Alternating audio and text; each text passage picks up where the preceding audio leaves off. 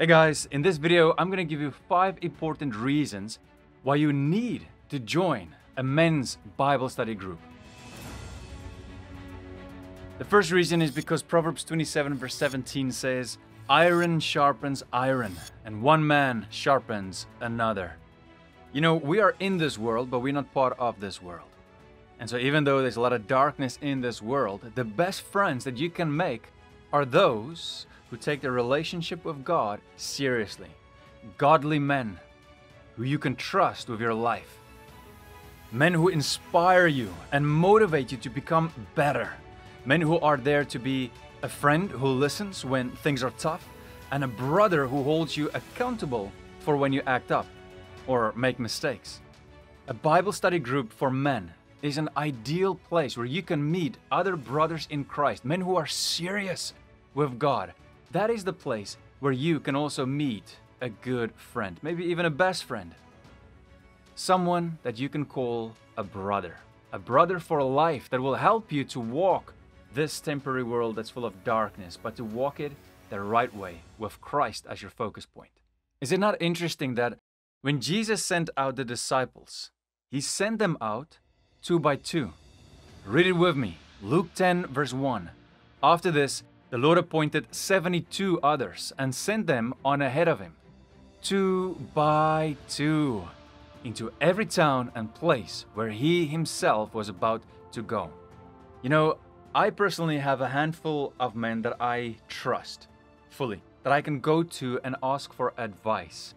Godly men that I know are serious with God. And when I ask them to pray for me or talk about certain issues, then I know they really care about me and have the best of intentions for me. And they will go to God and pray with me and for me, even when I'm not talking to them. If you don't have men like that in your life, brothers, then pray to God. Ask Him to send you men that you can trust, that you can build a strong relationship with moving forward until the day you die. And then start joining a men's Bible study group this week if you can. The second reason is God wants us to have fellowship with other believers. You know, I've heard some men say, well, I don't want to go to church because church is just full of fake people. Well, first of all, the church is not a place for people who are perfect. You will find sinners there because all of us are sinners. It is a place for broken people who know they need God desperately. People like you and me. We all have that sinful nature in us, and we will have it until the day we die. No one is perfect. And so when you go to church, don't expect to find perfect people. You will find unbelievers there. You'll also find people who are new Christians, babies in Christ. And then you will also find other people who are mature Christians. And even they still make mistakes, because all of us still have that sinful fleshly nature in us. We go to church for different reasons. And so the first thing is we go to church for God, to learn, to grow together. That's why we go. So instead of judging other people, look at the log in your own eye first before you judge other people, because Christ came for sinners, not for those people who think they're perfect. The second reason you go to church is not just so that you can get fed the whole time with spiritual milk, so that you can just grow and grow and grow and you're just sitting there and becoming fat, spiritually fat. No. It's also there, the church, because you need to go and help people. You need to contribute. It's not just about you.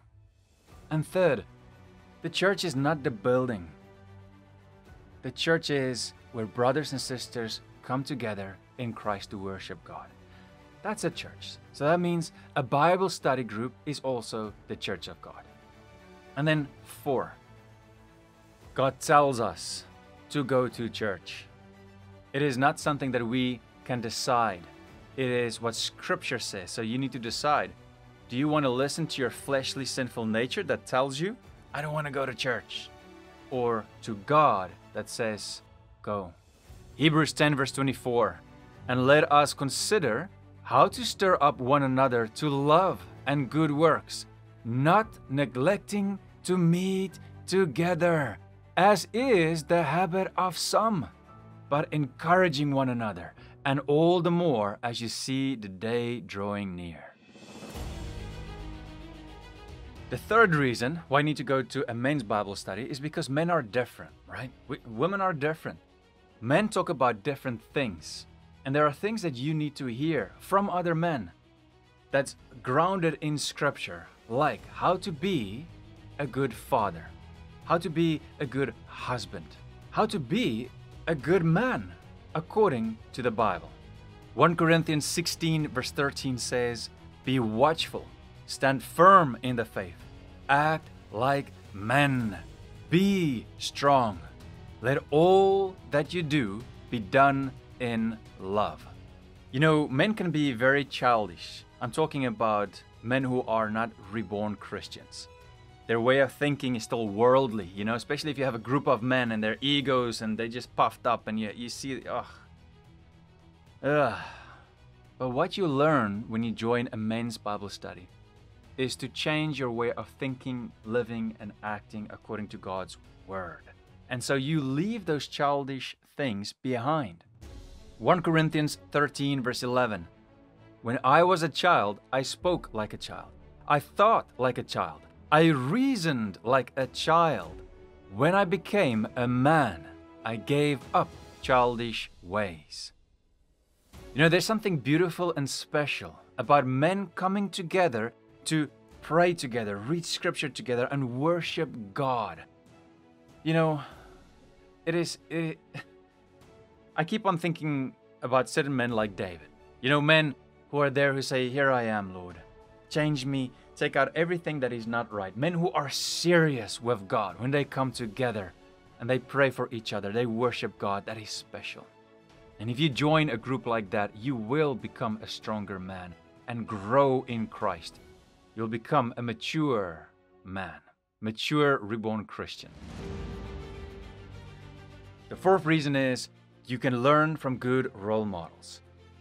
There are many older men that I grew to respect and admire. Men who are spiritually mature and who already walked the life I now walk, carrying with them an immense amount of experience that I learn from.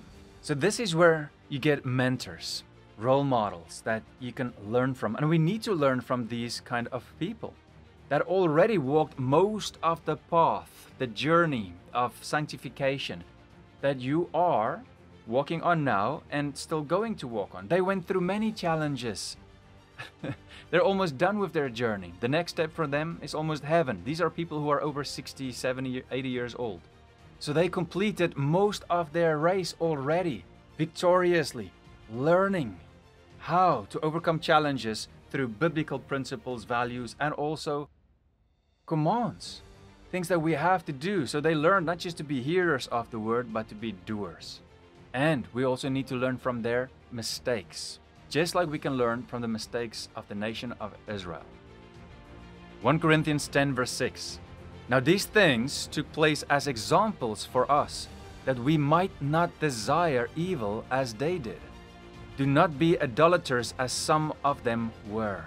As it is written, the people sat down to eat and drink and rose up to play. We must not indulge in sexual immorality as some of them did. And 23,000 fell in a single day. We must not put Christ to the test as some of them did and were destroyed by serpents. Nor grumble as some of them did and were destroyed by the destroyer." Now listen to this. Verse 11. "Now these things happened to them as an example, but they were written down for our instruction, on whom the end of the ages has come." The fifth reason is identity, purpose, and growth. You'll grow spiritually a lot faster in a men's Bible study compared to being alone. Through this time, you will also feel like you're part of God's family.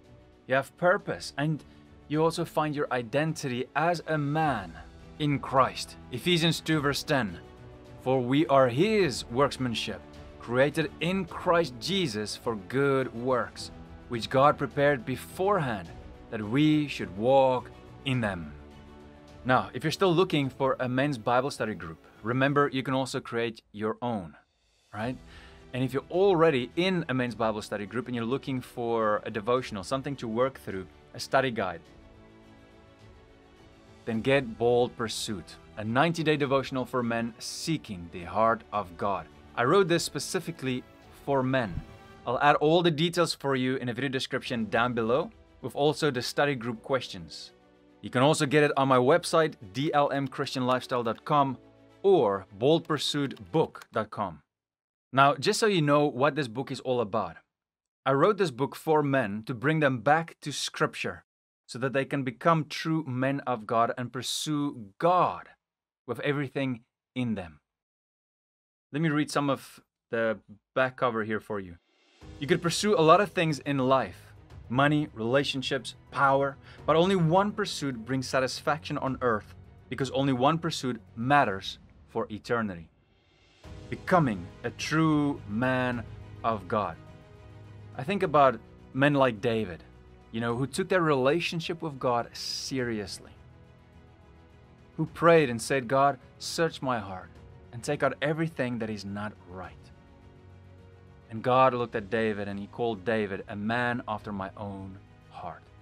We can have that same relationship with God today.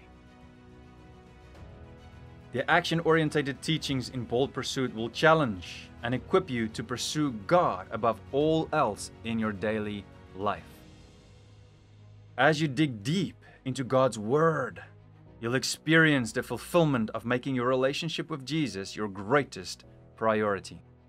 Through each day's straightforward devotional reading, backed with powerful biblical insights, you'll explore how to worship God in spirit and in truth, what it means to engage in spiritual battle, what sin is and isn't, and why it matters, where to find hope when you're feeling hopeless, practical ways to overcome destructive habits and addictions, and how to make Bible study and prayer an integrated part of your life.